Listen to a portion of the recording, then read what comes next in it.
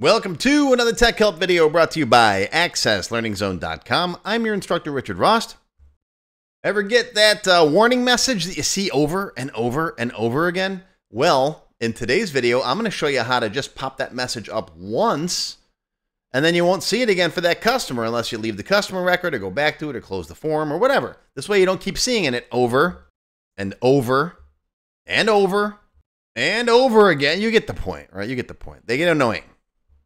So today we'll see how you can just get it once and then it won't bother you again.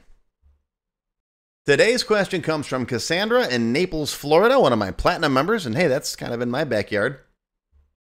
Cassandra says, is there a way to make Access only show a warning about a customer's credit limit once instead of displaying it every time I enter a new order for that customer? I just want one alert per customer until I move to another customer or close the database so I don't keep getting the same message over and over again. And full disclosure, yes, Cassandra's question was slightly different from this, but I changed it a little bit so it fits the database that we're working with. So, okay, yeah, let me show you how to do this. All right, so 2 videos ago, I showed you how to show how much credit they have left or whether they're over their credit limit. We're going to use this database. And yesterday, I showed you how to recalculate this when the user updates the order. All right, now these, you don't have to watch these. These aren't prerequisites, but I just wanted to mention this because I'm using the same database. I saw all these questions come in and they're kind of similar, so I figured I'd put them all together. But this is a developer level video, so at the minimum, make sure you watch my intro to VBA video if you're not sure how this stuff works. And watch my Are You Sure video, which is, this is what we're going to use to ask the user if they're sure when we prompt them. So go watch this one too. These are free videos. They're on my YouTube channel. They're on my website. Go watch them and then come on back. All right, now how about a warning? All right, you go to this guy's record. Oh, let's say, oh, let's make me over my credit limit here. Let's go and say that this is 1,000. Oh, still not over my credit limit. Let's make it 1,000. There. That's much better. Okay. You might get some colorblind employee who doesn't catch that. So when you hit the order button, you might want to say, hey, wait a minute, you're over your credit limit. How do we do that? Well, that's not that hard to do. We just come in here in our order button, right click, build event. Right now, before we open that form, we just give them a little warning message. We say if their credit left, that's that box, right, is less than 0, then we just throw them up a message box, right? If message box, this user is over their credit limit, continue anyways. See, this is a management question. Do you want to allow them to put the order in, or do you want to stop them? If you want to stop them, just, say, exit sub right here. But if you want to still just give them a warning and say, hey, hold on, this guy's over his credit limit. Are you sure you want to continue? That's a management decision. I'm showing you how to just give them a warning here. Okay, let's make it VB yes, no, cancel, because I always like to have a cancel option, plus VB default button 2.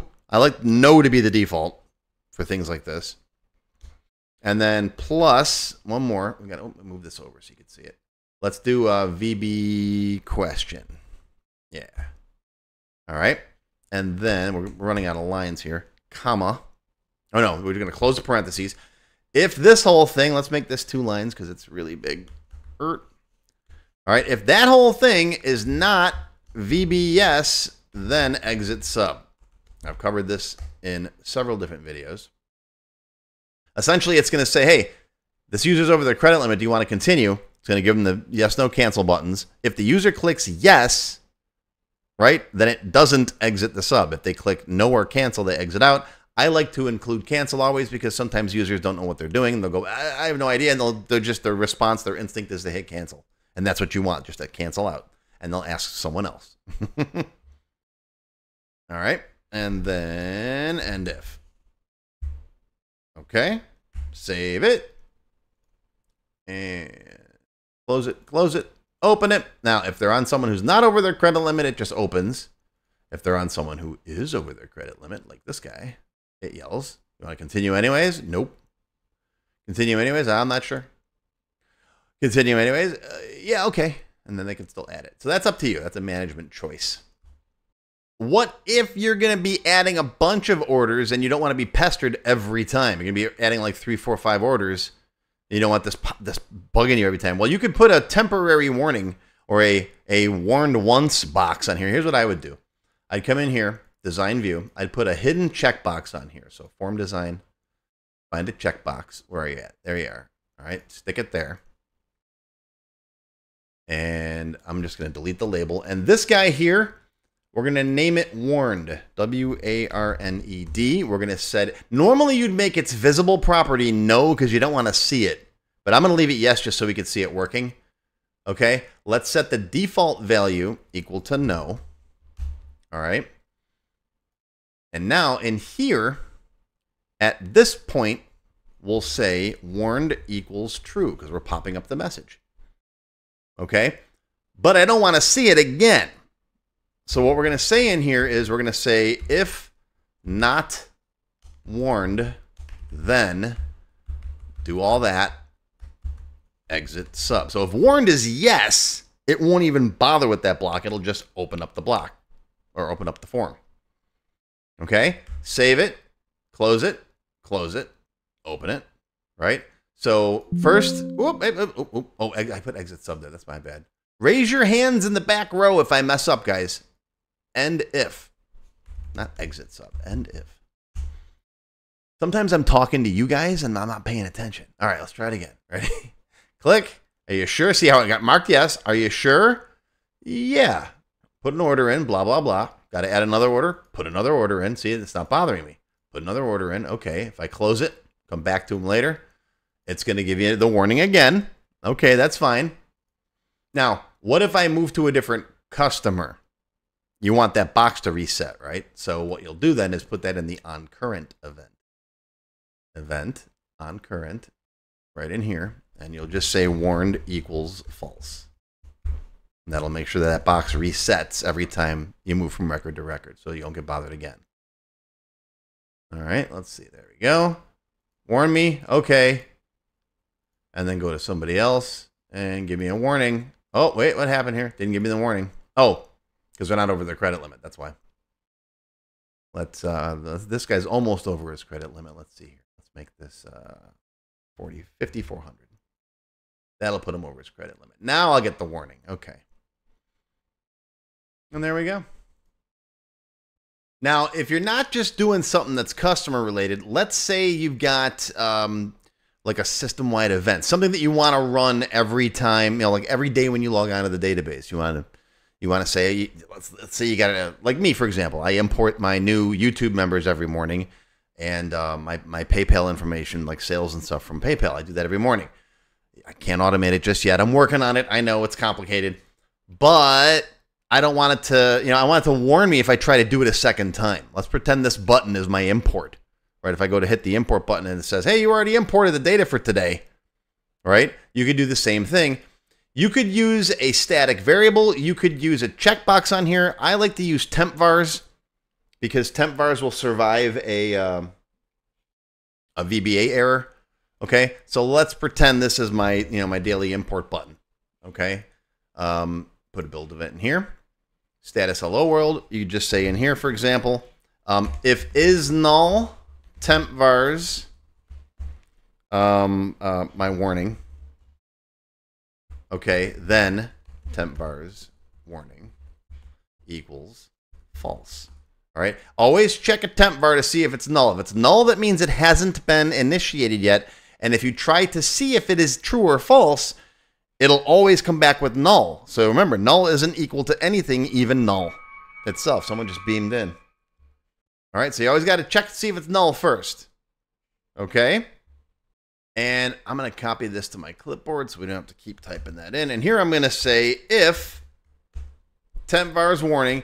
You could put equals true in here, but you don't need to. Sometimes it makes it easier to read.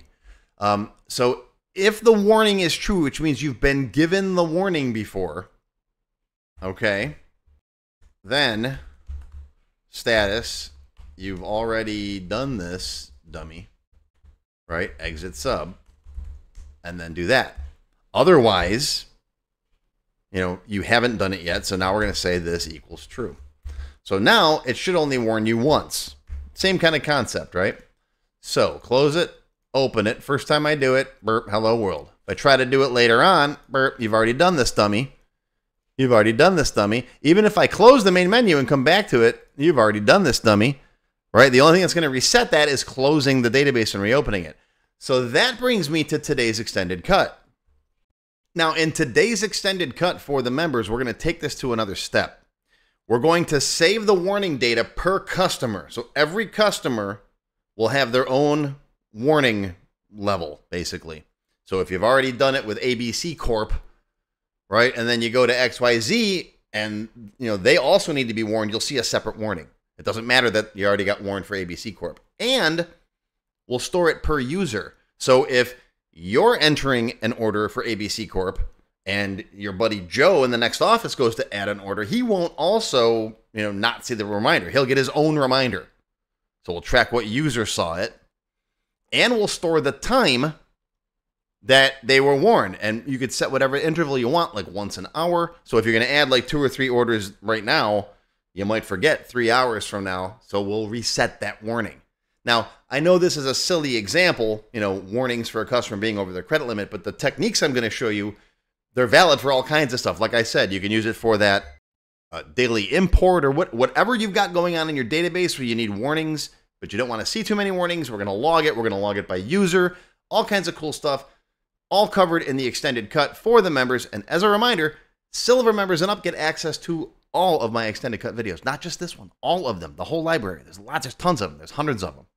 So check it out.